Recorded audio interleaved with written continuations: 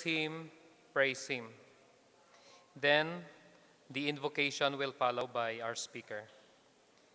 The collection of tithes and offerings will follow, but before that there will be a promotion reading for the tithes and offerings by Brother Vargas.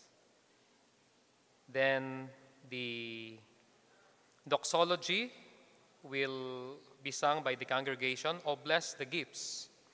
Then the offertory prayer by Brother Norbert Vargas. After the collection of the receiving of tithes and offerings, the story hour, and then the scripture reading by Brother Ronel Alden Fernando. The call to prayer will follow as we will be singing, "Heavenly Father, to Thee we pray." Then the pastoral prayer and the response by the congregation, we will be singing, "Almighty Father." After that, we will be hearing a special music by Sister Diane Texon. Then the message will follow by our speaker. I'm going to read something about our speaker today. I got this from a website, www.andrewmichel.com. And this description was actually a description of a book which is found in our library entitled Convicted. And the description of that book is also a description of the story of this young man. I read, "He was a juvenile delinquent, an angry kid with no reason to play by the rules.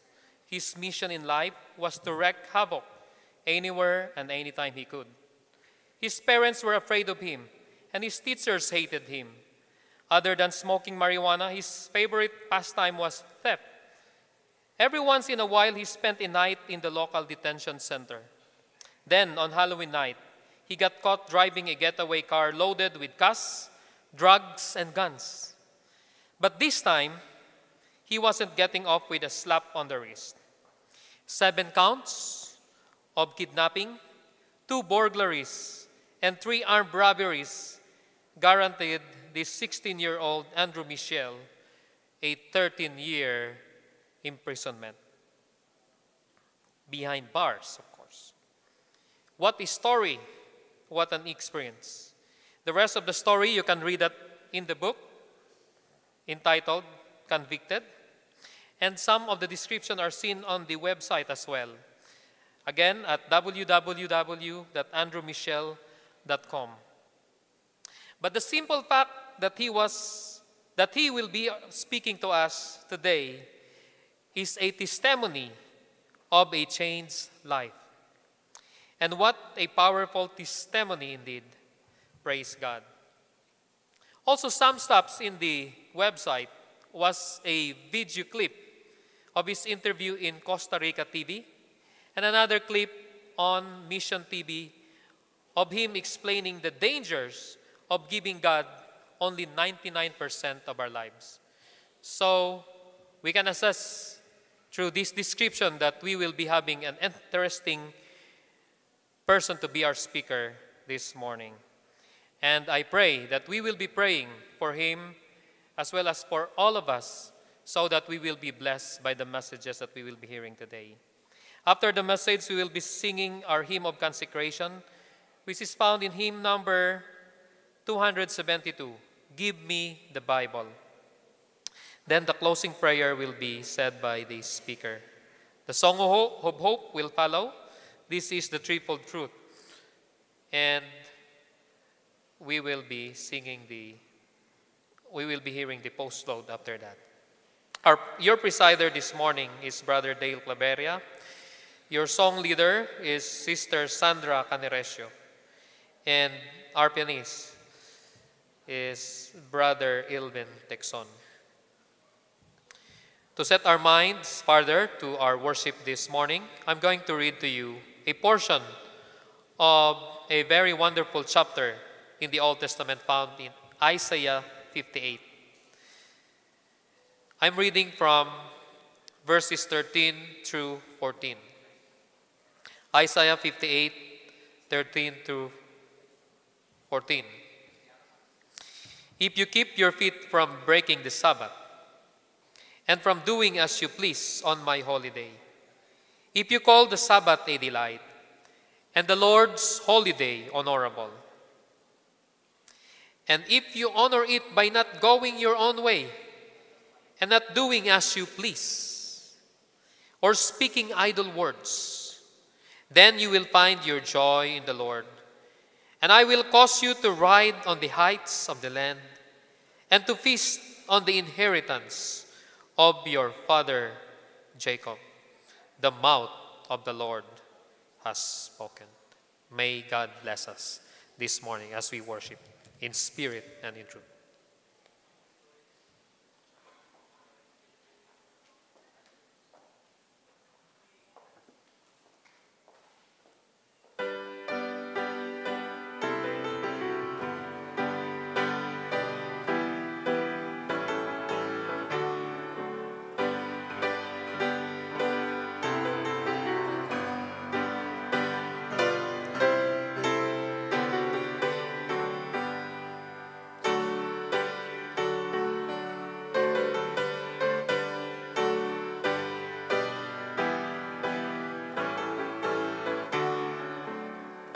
Please stand.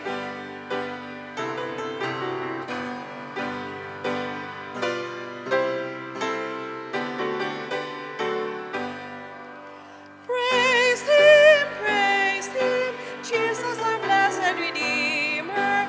Sing, O earth, His wonderful proclaim. Hail Him, highest archangels in glory. Strengthen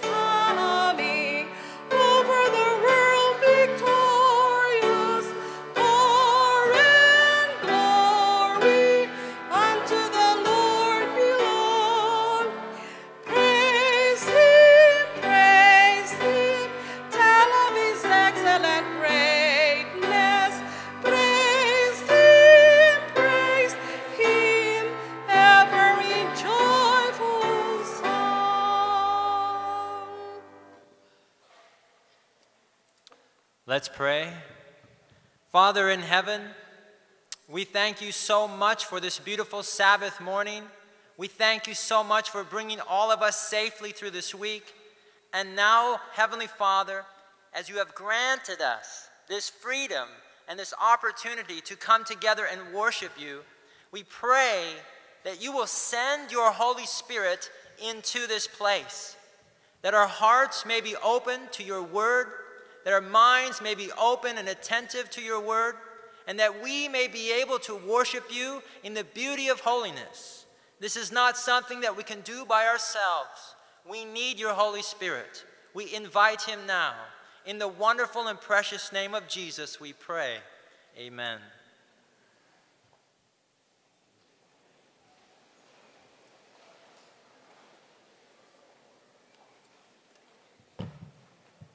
Before our deacons will serve us, I shall be reading from the Tithe and Offerings Reading 2014. The title is Church Budget, Celebrating His Church. This is God's church. He founded it upon himself. Hell may rail against the church, but it will never prevail against it. However, if as a church we hide the message of salvation behind the doors of the church, then ostensibly the gates of hell have prevailed momentarily against the church. Open the doors of the church, get the message out, kick down the gates of hell, and take territory to Christ. Ellen White declares, the church is God's fortress, his city of refuge, which he holds in a revolted world. Any betrayal of the church is treachery to him who has bought mankind with the blood of his only begotten Son. From the beginning, faithful souls have constituted the church on earth. In every age, the Lord has had his watchmen who have borne a faithful testimony to the generation in which believed. These sentinels gave the message of warning, and when they were called to lay off their armor, others took up the work. God brought these witnesses into covenant relationship with him, uniting the church on earth with the church in heaven. He has sent forth his angels to minister to his church, and the gates of hell have not been able to prevail against his people. Acts of Apostles, page 11. Our appeal this morning, may our faithfulness today find favor with God and the future faithful ones. Our prayer, my all in response to God, God's all. Our deacons are now ready to serve us.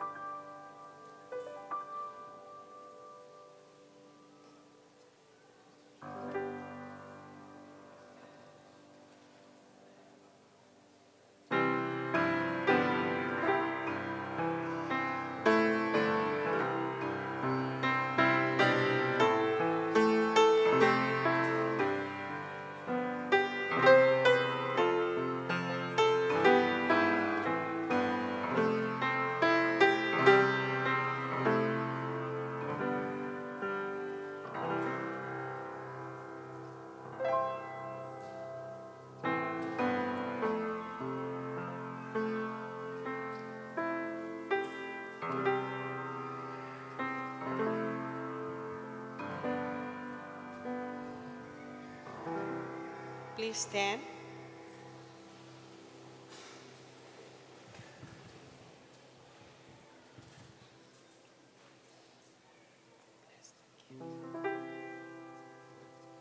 Oh, bless the gifts our hands have brought, and bless the word our hearts have done. Ours is the faith, the will, the thought. The rest of God is in your hand. Shall we pray? Our gracious Father in heaven, we are happy this morning for gathering us together to worship you in spirit and in truth. We thank you also for this opportunity of worshiping you through our tithes and our offerings.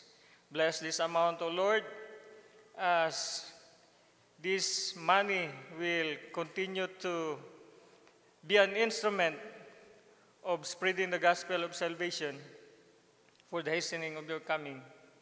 And it is our desire that when your work will be finished and done, all of us will have the opportunity of staying and living with you in that heavenly home that you have prepared together with our loved ones.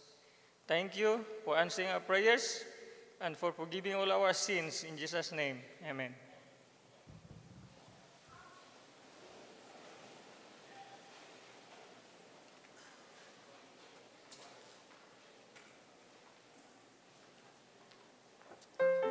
I'm inviting the children to come for your story hour. Uncle Adaviloa will give you this story.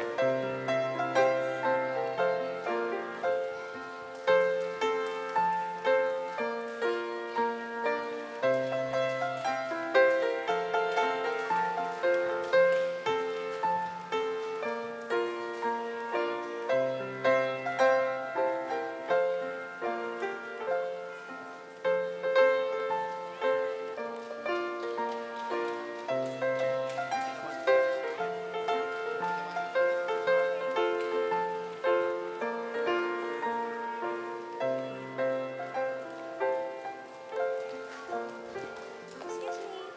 Please, you can go to the center. Here. Please, pumadali lang.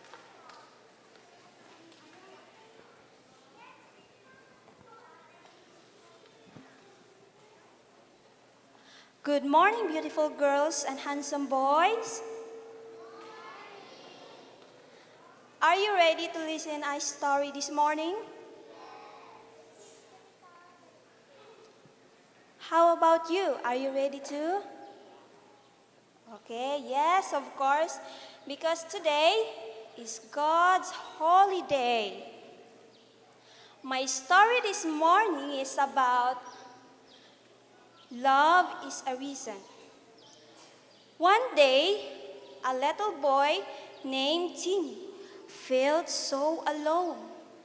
There was no one inside to play with. Then, he heard Greg, who lived across the street, calling, "Hi, come over and play." Then, Timmy looked up and down the street. Then, he looked back to see if Mother was watching. He knew he was not supposed to cross the street without an older person with him. But since Mother was not around to help him, and since there was no traffic in sight, then Timmy dashed across the street to play with his friend. "Let us play cowboys first," Greg suggested. Then the two boys were galloping. "Yeah, tig-dig, tig-dig, tig-dig, tig-dig. Yeah, tig-dig, tig-dig, tig-dig. Yeah, tig-dig, tig-dig, tig-dig, tig-dig." Walloping and shouting. After they tired of that game, Timmy said, "Let's play that we are sellers." So the two boys climbed up on the tree and pretended that they are selling a big ship.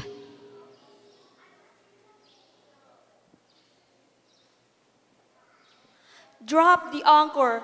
Drop the anchor! Drop the anchor!" Then they played ball, and after that, they flew Greg's kite. Suddenly, Timmy heard Mother calling. "I have to go now," Timmy said. "Come back this afternoon so that we could play our tracks," Greg replied. I would probably be sitting in my room this afternoon. I was not allowed to cross the street without an older person with me," Timmy crumpled. "Oh, it was my fault that I told you to come over and play," Greg said slowly. "I knew better, but there was no one to play with. I always have so much fun with you," Timmy muttered. Just then, Mother crossed the street, took Timmy by the hand, and smiled at Greg. "Timmy was not able to play with you this afternoon," Mother said.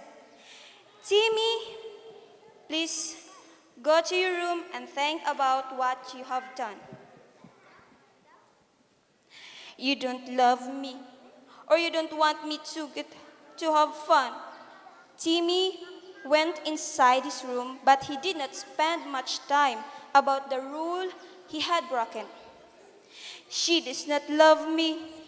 She does not even care if I have fun or not."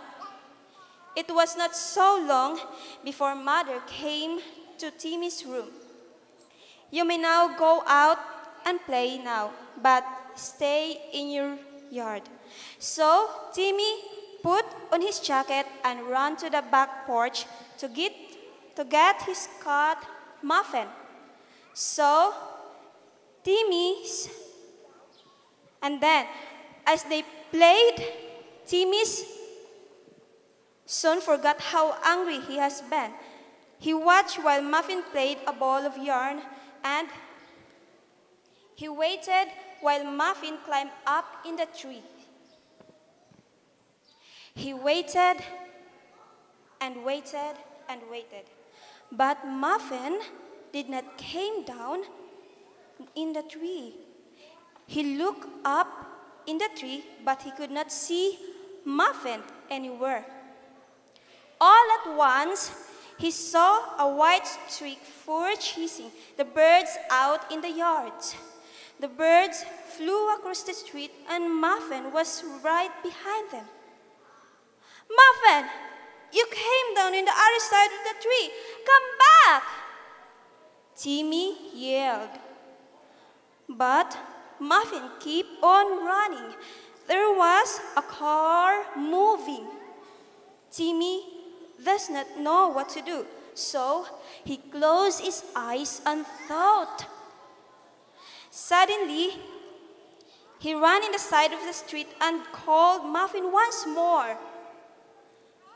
Muffin turned, scratched her back, and rubbed against his legs. Then Timmy took her hand and cuddled in his arms. When they started up to walk, Timmy saw his mother standing at the front.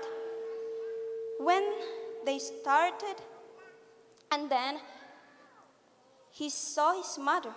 "Don't you think Muffin will fit that you don't love her if you scold her?" Mother asked. "If I don't scold her, Mom, this time, she may do it again. I don't want my Muffin to get hurt. I love her," Timmy said. And then he smiled. "Aha! I realize now. You punish me because you love me, right?" "Yes," Mother said. because Mama and Papa loves you. We don't want you to do things which will harm you. So, Timmy said, from now on, I will wait until you can take me across the street. And that's the end of my story this morning. You may now go to your moms and dads.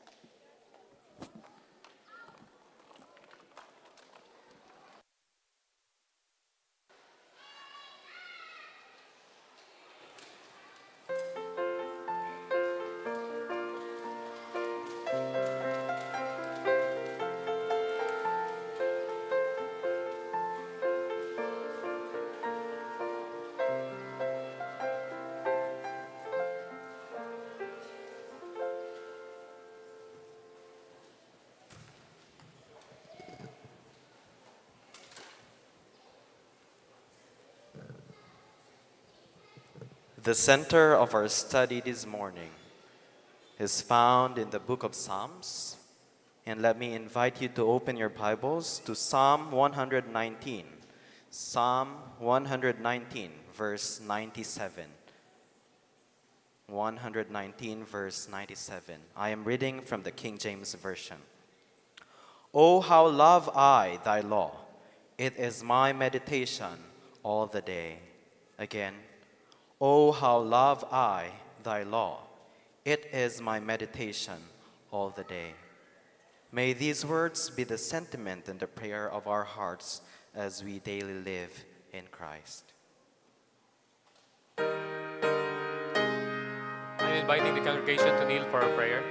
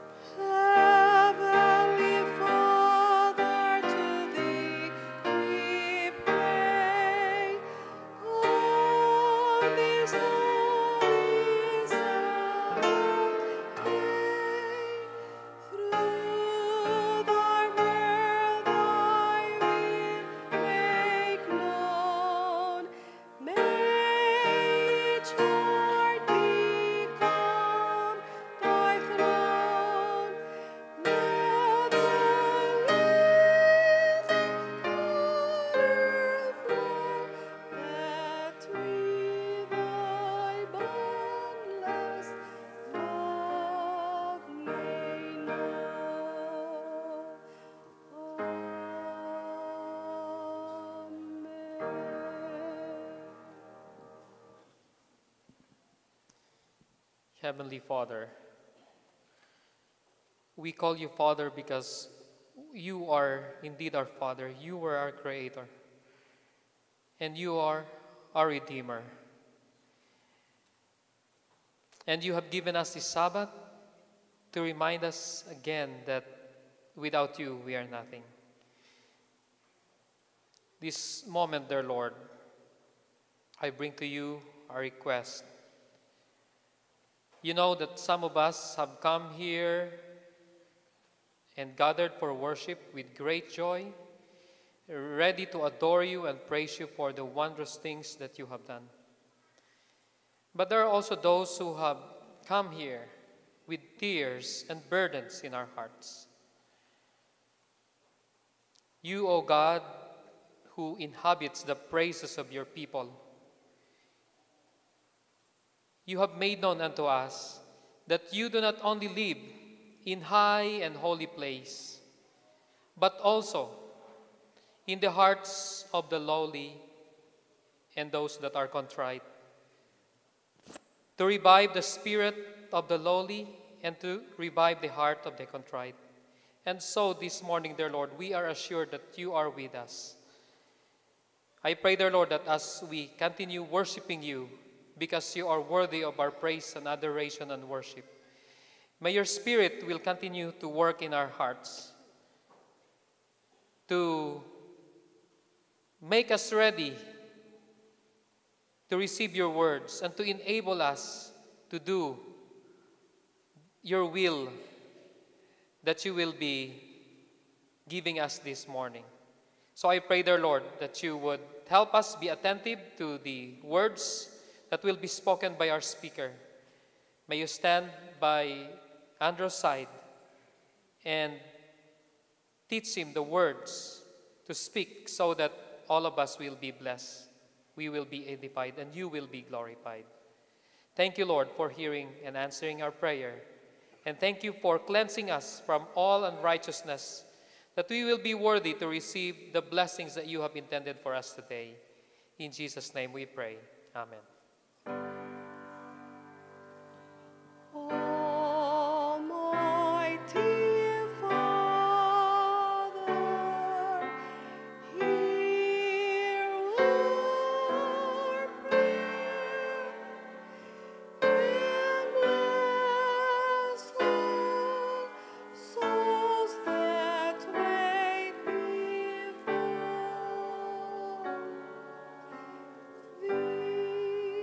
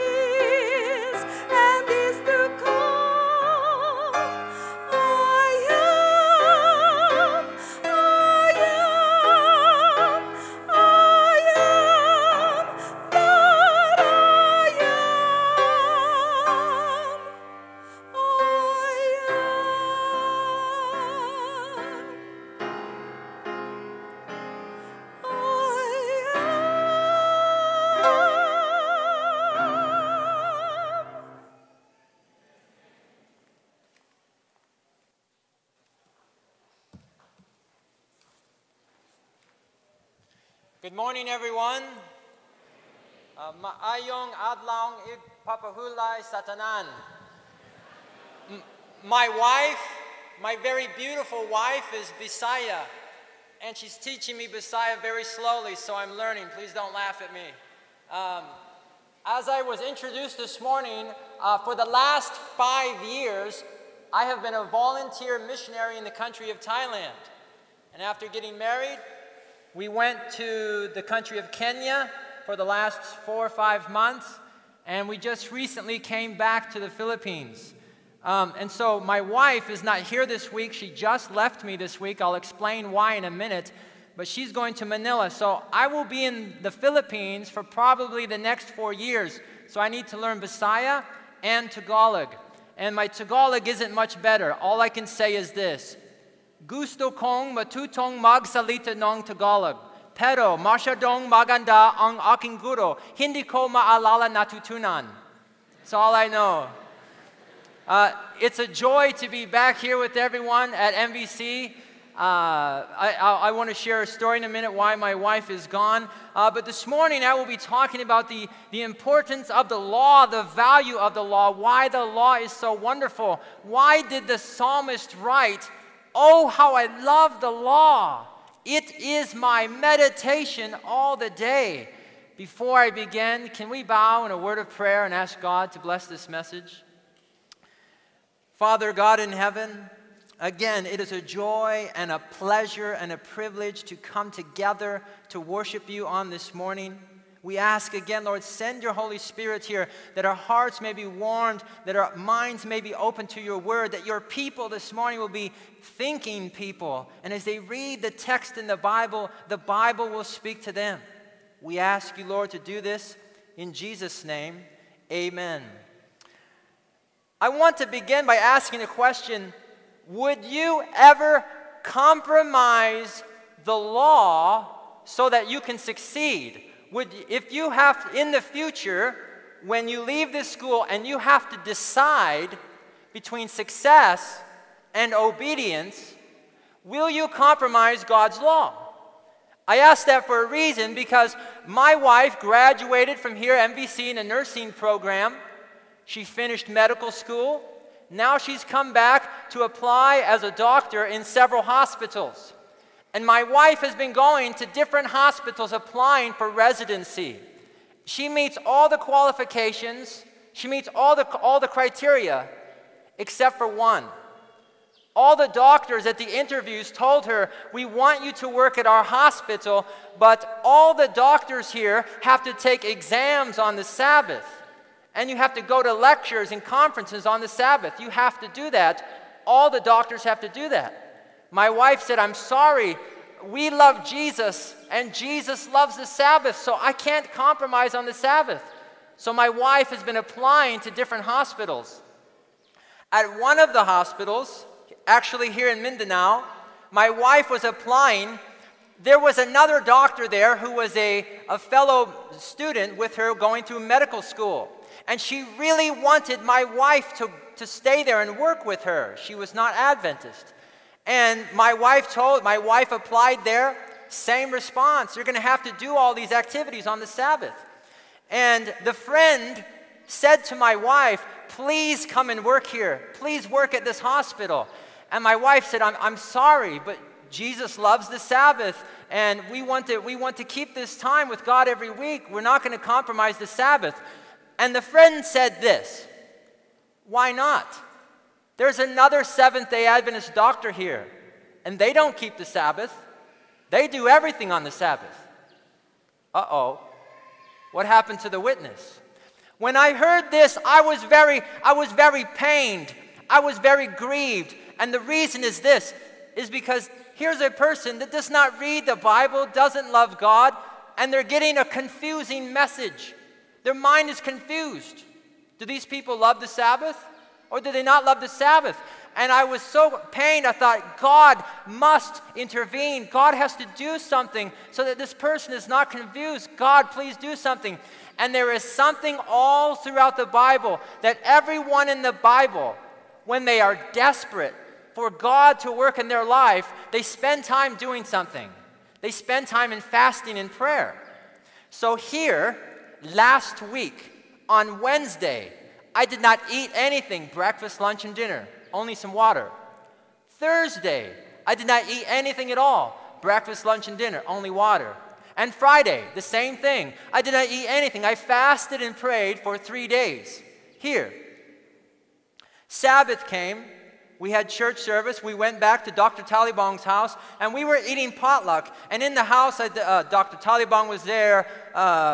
Who else was there? Dr. Caballero, Dr. Michelle, so a lot of students. Some of you here this morning were there in the house as we were eating potluck. And as we were eating potluck, my wife's phone rang.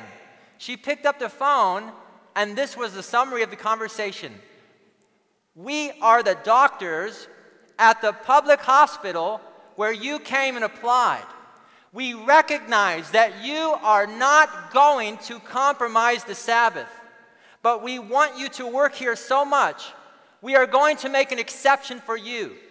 All of the doctors have to do these activities on the Sabbath, but as long as you work at our hospital, you don't need to do that. You can go to the lectures, you can get notes from the conferences, and we will give you your exams a different day of the week. If you want to do that, you can start work in 2 days, on Tuesday. So praise God, a direct answer to prayer. Not something weeks, months, years ago. This just happened here at MVC just 1 week ago. So that's why my wife is not here. God answered a prayer and allowed her to get a job. The same day, I got asked to stay and give this sermon. So I wanted to stay just to encourage you, and I thought it was that important, that God does answer prayer. But sometimes He doesn't always answer just prayer. There are times in our life when we just set aside special time to meditate on the Word and spend time in prayer and not eat maybe a day or two, but God will answer. And the reason why I wanted to pray that prayer is because I believe I felt what the psalmist felt. When the psalmist wrote in the Bible, Psalm 119:97, "Oh, how I love the law! I love the law. It's my meditation day and night."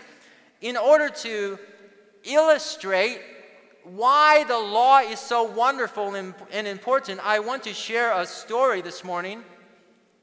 In May 26, 2013, this just happened last year, around 4 o'clock in the morning, off the coast of Nigeria in the Atlantic Ocean, there was a tugboat. The name of the tugboat was the Jaskin 4, which you can see here in this picture. And that tugboat was pulling a massive oil tanker. Well, there was a crew of 12 people on that boat. Because of pirates, they locked themselves in their rooms at night so that the pirates couldn't get to them. At 4 o'clock in the morning, a massive wave came and turned over the boat. The cables connecting it to the tanker snapped. The boat then turned over, brought on water, and sank to the bottom of the Atlantic Ocean. 12 people, no survivors. Well, they put out a call. The tanker probably puts out a distress call, and they called for a team of deep sea divers to come to the scene, to dive to the bottom of the ocean, and to retrieve the dead bodies. Now, how would you like that? What a grisly task. So the divers, they get the call. They don't arrive until 3 days later. The divers arrive on the scene. They put on their special gear. They put on their special suit. They get their air hose. They walk to the edge of the boat and jump off and dive down to the bottom of the ocean. Now, can you imagine? It's very dark. It's very cold. There's all sorts of pressures. And as they're diving down, they find the boat, and they begin to search around the boat. Now, can you do something for me? Could you take your right hand, lift up your right hand, and then just grab? Just act like you're grabbing something. Now, imagine this. The divers are down there, and they find dead bodies. They reach out, they grab the dead body, and they pull it out and take it to the surface. What a grisly, horrible task. Well, they had gone down to the bottom, and by that time they had collected 4 dead bodies. They went down again. The diver is swimming through the dark water. It's very cloudy. It's very difficult to see. He's got a light on his helmet, so he can only see a little bit in front of him, and he's got a camera. And so this was recorded, and you can see the actual video on YouTube later on. Well, he's going through the water, and as he turns a corner in the part of the boat at about 5 minutes and 30 seconds into the video, he turns and sees something in the water. I don't know if you can see this on this picture. He turns and looks, and it's a hand floating in the water. Isn't that gross? You can hear, there's a microphone from him to the boat. You can hear the people on the boat go, "Oh, there's another one. There's another dead body." The diver reaches out and grabs the hand. And the hand grabs him back. The hand grabs him back. He begins shouting, "He's alive, he's alive, he's alive." You can hear the people on the microphone, "He's alive, he's alive, he's alive." And so the diver grabs the hand, and the hand grabs him, and he's just shaking, and he swims closer, and he comes up to the surface. He comes up, he breaks the surface, and he sees a man at the bottom of the ocean. This man was a cook on the boat. At around 4 in the morning, he woke up, he had to go to the bathroom. He went to the bathroom. That's when the wave hit. The boat sank, and he was caught in a part of the boat that created an air pocket. Okay? So the man you're looking at, his name is Harrison Okene. He is a cook from Nigeria working on the boat, and he has been at the bottom of the ocean for the last 3 days. They did the calculation on the air that he had to breathe. They calculated that he had about 2.5 or 3 days to live with that air. So he was on his last few hours of his life, and a diver came out of the darkness and found him alive. True story. You can watch the video online if you want to. Now, I want you to think about something. Could you imagine if that was you in the water? Can you imagine what that would feel like? You're sitting in this freezing cold water. It's salt water. Harrison said that after a few days, his skin began to peel off from sitting in the salt water for a few days. It's totally black. He can't see anything. There's no light. There's no food. There's no water. He can't sleep. It's hard to breathe. His air is running out. The only thing that he can smell are the smells coming from his dead friends, of dying bodies. Now think about the sounds. He can't hear anything. There's only one sound that Harrison heard during those 3 days. It was the sound of animal creatures in the deep eating the bodies of his dead friends. How grisly, how horrible. And he's down there thinking, "I'm never going to see my wife again.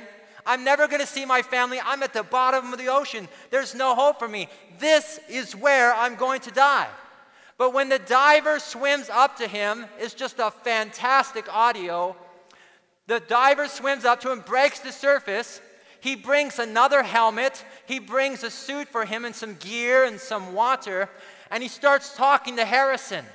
And the first thing that he says to Harrison is, "Hey, you're a survivor. Cheer up, man. Thumbs up. You're going to make it. I have come down to you. We're going to save you. We're going to take you out of here and take you back to the surface. It's okay. Cheer up. Don't worry anymore." And he begins to just give him all this good news, and you can imagine he's so happy. Listen to this. He is so happy to give him instructions. A Savior has come down to save him. He's giving him instructions, and he's so happy to give them. And the man, he's so happy to receive them. Think about this. Just as the divers responded to a call for help, Jesus has responded to a lost world. Just as the divers left the security of their boat, Jesus has left the security of heaven. Just as the divers put on special suits and equipment, so Jesus clothed his divinity with humanity. Just as the diver encouraged the survivor, so Jesus has brought good news. Cheer up, you sinners. And just as the diver gave instructions to the survivor, so Jesus has also given us instructions. Think about this for a moment. When Harrison, who you can see on the screen, when he's being saved, and the diver, or his savior, gives him instructions, gives him commandments like, calm down, relax, put on this special suit that I have for you, put on this helmet, hold on to the umbilical cord, which is your airline and your communication. Don't let go of the umbilical cord. When Harrison is given the commandments, when he's given the instructions, do you think that Harrison responds, oh man, I can't do that. Those are too difficult. Those are too hard. Oh, they take away all the fun. I don't want these commands. I can't do that. No, Harrison responds with joy. He says, he responds, he's so happy. He wants the instructions so that he can live, so that he can be saved. He wants the instructions, the commandments, so that he can be lived and rescued out of that darkness. This is the exact same language and attitude that we find in Psalm 119. You have your Bible with you. Open with me to Psalm 119. Psalm 119. Say amen when you are there. Okay, Psalm 119. You'll notice, first of all, that Psalm 119 is the longest verse, is the longest psalm in all the Psalms. It's also the longest chapter in the whole Bible, and there is a reason for that. You'll notice that there are 176 verses. Now, in your Bibles, most Bibles will show this, in the beginning of every 8 verses, there is a word. Like in the beginning it says Aleph, and the next word says Bet. These are Hebrew letters of the Hebrew alphabet. And you'll notice that for every letter, there are 8 verses.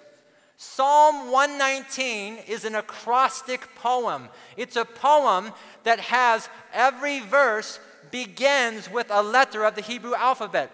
It's like, for example, writing a poem and the letter A. 8 verses, A. The next 8 verses, the letter B, B, and so on and so forth. Since there are 22 letters in the Hebrew alphabet, you multiply that by 8, you have 176 verses. So that's why there are 176 verses here. You'll notice in verse 1 highlights what the psalmist is going to talk about in this psalm. If you are in the King James or the New King James, it will say blessed.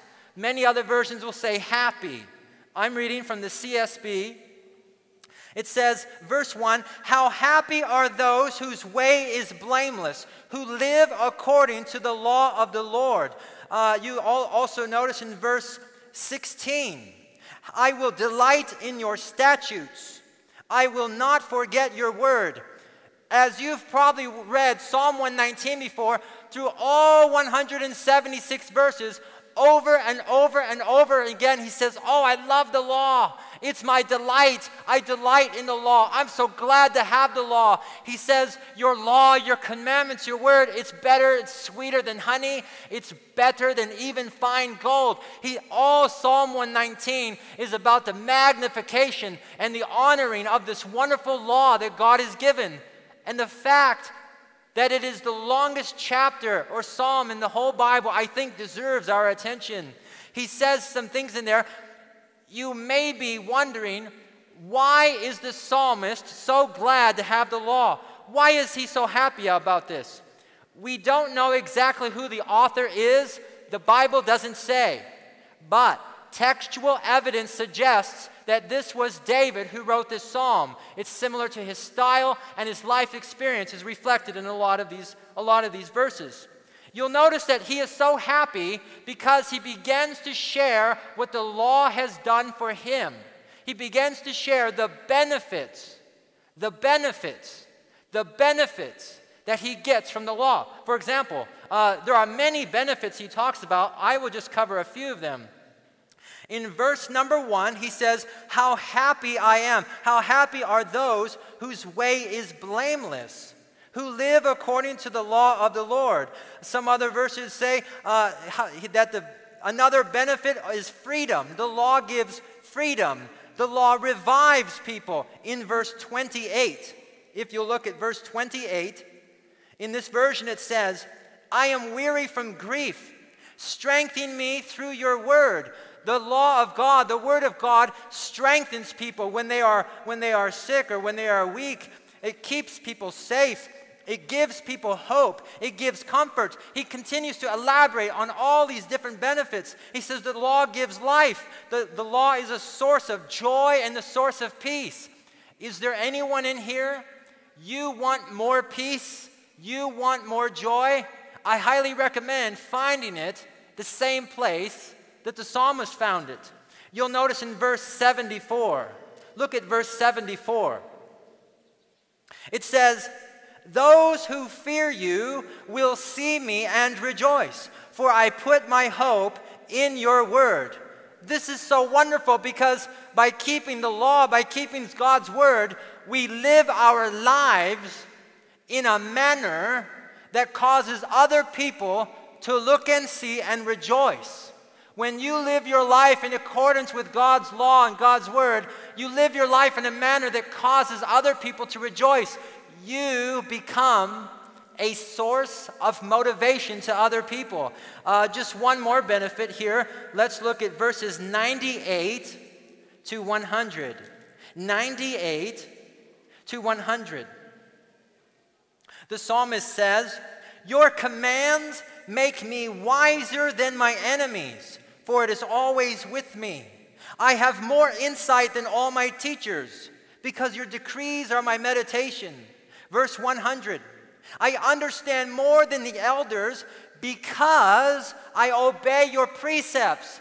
He says that by reading the Word of God, knowing God's law, knowing God's commandments, it makes him smarter than his enemies, wiser than his teachers. Students, pay attention. Wiser than their teachers, and wiser even than the elders. There are so many benefits. Those are not all, but I'll stop there. There are so many benefits that he talks about these. And in the midst of 176 verses, this beautiful poem, right there in the middle, in the context of all that the law can do for him, he says, verse 97, oh, how I love the law. It is my meditation all the day long. The only appropriate response, seeing what the Bible and God's law has done for him, is to say, oh, how I love the law. I like what the King James says in verse 167. In verse 167, the King James says, my soul keeps your testimonies, and I love them exceedingly. I love them exceedingly. He loves the law so much. When I think about this story of Harrison down there at the bottom of the ocean, I think that this is such a wonderful example that teaches us so much about the role of the law and how wonderful the law is to us. There are several lessons. Let me just talk about a few of them. Lesson number 1. The diver comes down. The diver can save. The diver wants to save. The diver will save. Only the diver can save the man. But the diver, the Savior, gives instructions to Harrison. He gives instructions to the lost person. Why? So that the instructions keep the man close to the Savior. Are you following with me? The law cannot save Harrison. He's lost. He's going to die. Only the diver who has come down can save Harrison. But he gives him instructions so that Harrison can stay close to him. Do you think that's important? Isaiah, I think there's a wonderful verse that illustrates this. Isaiah, keep your finger in Psalm 119. We'll go back. Isaiah 59. Isaiah 59. We'll read from verse 1 and 2. Isaiah 59, verse 1 and 2. It says, indeed, the Lord's hand is not too short to save. His ear is not too deaf to hear. Notice verse 2. But your iniquities have built barriers between you and your God, and your sins have hidden his face from you. This says barriers. Other versions say it has separated you. Not following the law, not following God's word creates a separation. It blocks you. It cuts you off from God. That's what disobedience does. But Harrison, the lost person, if he follows the law, it keeps him close to the Savior. It won't get him to the service. It just gets him close to the Savior who will take him to the service, to the surface.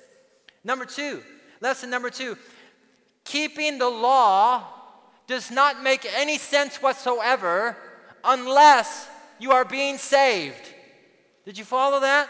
Keeping the law makes no sense unless we are being saved. The idea that the law is done away with doesn't make any sense. It's illogical. It's not true, because it is when we are saved that keeping the law has the greatest significance and meaning and effect upon our lives. It is when we have a relationship with Jesus that keeping the law is the most necessary. I think of the words that Jesus said in Matthew chapter 5. Do not think that I came to destroy the law. I did not come to destroy the law, but to fulfill it. I think of Romans chapter 3, verse, I think it's 31. Do we then make void the law? Do we throw the law out through faith? He said, no, God forbid. It is by faith that we establish the law, these wonderful principles. Another lesson. When the diver goes down, and he dives down to Harrison, he begins to give him instructions. Put on the helmet, breathe deeply, talk to the voice in your head because he's connected to the surface. Listen to my commands. The diver is keeping the same commands that he's giving to him. Did you follow that? The Savior himself is keeping the law, and he serves as a wonderful example to the man so that he also can keep the law. The diver cannot keep the law for him. He has to come close to Jesus and be assisted by Jesus to keep that wonderful law. Another wonderful lesson in chapter 4, lesson 4, if you turn back to Psalm 119, and you look at verse 118, Psalm 119, verse 118, it says, verse 118, you reject, speaking about God, you reject all of those who stray from your statutes, for their deceit is a lie. Some of your versions will say, you reject those. In the King James says, you are trotting down upon those who turn away from their law because their deceit is a lie. I think this is such wonderful news, because he is writing the psalm as someone who's receiving so many benefits. And he recognizes that unless I am fully in God's word, committed my life 100%, turning just a little bit, even 99%, I'm going to lose these benefits. I'm going to lose all that God has for me. The final wonderful lesson is in the story. When you watch the video, the divers tell him, you need to grab onto the umbilical. Who knows what an umbilical is here? An umbilical is the same word that's used to describe the connection between a baby and the mother when the baby is in the womb. That's what keeps the baby alive, the umbilical cord. Harrison, he has to hold on to the umbilical his entire way to the surface. He cannot let go. He needs to have a constant communication and connection to the above. The beginning of the verse that we read this morning, Psalm 119:97 says, oh, how I love the law. It is my meditation all the day. I love the law. I meditate it all the time. I love the law because I'm living my life where the law is guiding me in all of my decisions. This is so wonderful. This morning when I was introduced by Dale, he explained a little bit how when I was a young man, I was using drugs and I was participating in crimes, and at the age of 16, I got arrested for 7 kidnappings and armed robberies. The judge said, I don't care if you're just a kid. You want to act like an adult. I'm going to send you to the adult prison. So he sent me to the adult prison for 13 years. As some of you have already heard this story, it was there in prison that someone gave me a Bible. A prisoner gave me a Bible, and a few years later, my mom sent me a better version to read. And as I began to read the Bible, it was the Bible that changed my life. I could not change myself. I was too weak. But you'll remember one of the benefits that we just read in Psalm 119 is that God's word can strengthen those who are weak. And as the years went by, I continued to read from the Bible every single day. I began to experience what the psalmist said. Oh, how I love the law. It is my meditation all the day long. I was broken. I was lost. I was a high school dropout, drug addict felon. But God has provided so many opportunities all these years to do service, to help other people, and all because of spending time in God's Word every day. The Bible says in Psalm 119 that the law gives us the benefits of hope. You want more hope? That the law gives you peace. It says, great peace have those who love your law. It grants you safety. It gives you wisdom. Do you want more wisdom? I do. Do you want these benefits in your life? Do you want in your life what the psalmist was getting in his life? I want those benefits. The Bible says in Psalm 119 that God is near to us when we keep the law. Remember, not keeping the law creates a division. I don't know about you, but I want to be as near to God as possible. That's why I keep the Bible open every day. Do you want to do that in your life? The Bible says in Psalm 119 that the benefits can only come when we are meditating on God's word every day. Psalm chapter 1, it describes a very happy man who is so fruitful, and he meditates in the law and word of God day and night. Don't you want to spend time every day of your life meditating on something that was going to give something back to you that's so beneficial, so invaluable, and you cannot get it anywhere else? Reading the Bible every day and meditating on these wonderful principles has been an enormous benefit in my life. It has been an enormous benefit in the psalmist's life. And I want it to be an enormous benefit in your life as well. Do you want that also? Will you close it? Can we close now in a word of prayer? Father in heaven, we thank you so much for your law, for your commandments. You did not give these to us to constrict us, to bind us, to be a heavy burden. No, like for Harrison, the law was part of the role of salvation. We remember Revelation 14:12. God, you will have a people in this world who have faith in Jesus, and they keep the commandments to honor that faith. Lord, I pray that everyone here this morning will begin to love the law and understand the law and perceive the benefits of giving their life to God 100%.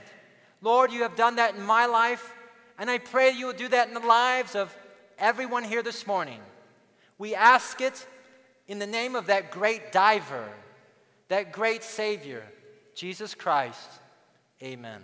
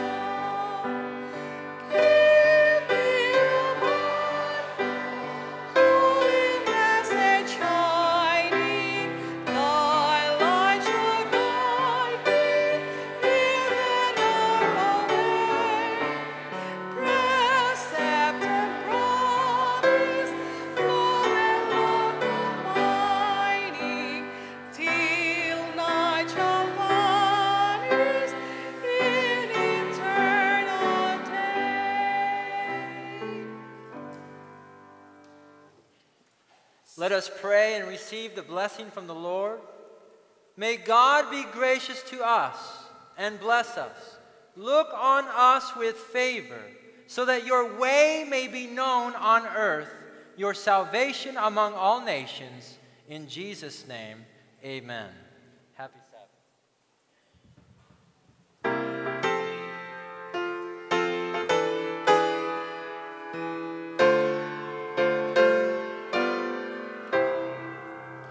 This is the tree for truth, on which our faith depends,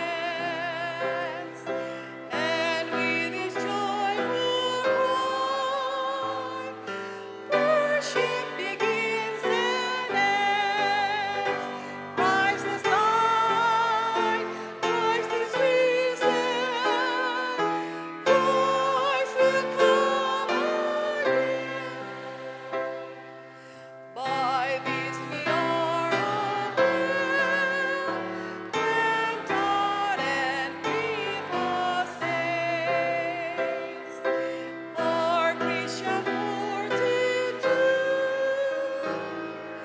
and only grace avails. Christ is died, Christ is risen, Christ will come again. This is the tree for truth, if we hold it fast. Changes the world and us, and brings it home at last. Christ is died, Christ is risen, Christ will come again.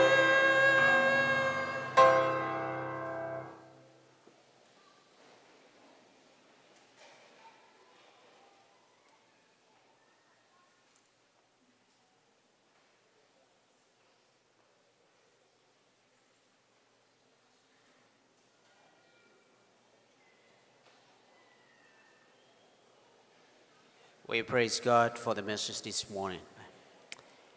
We invite in our visitors to join in the potluck. The AY program this afternoon will start at 2 o'clock, sponsored by the cafeteria department. And so we'd like to invite everyone to come here for the AY program that will start at 2 o'clock. Thank you all and see you at the AY. God bless. Happy Sabbath to you all.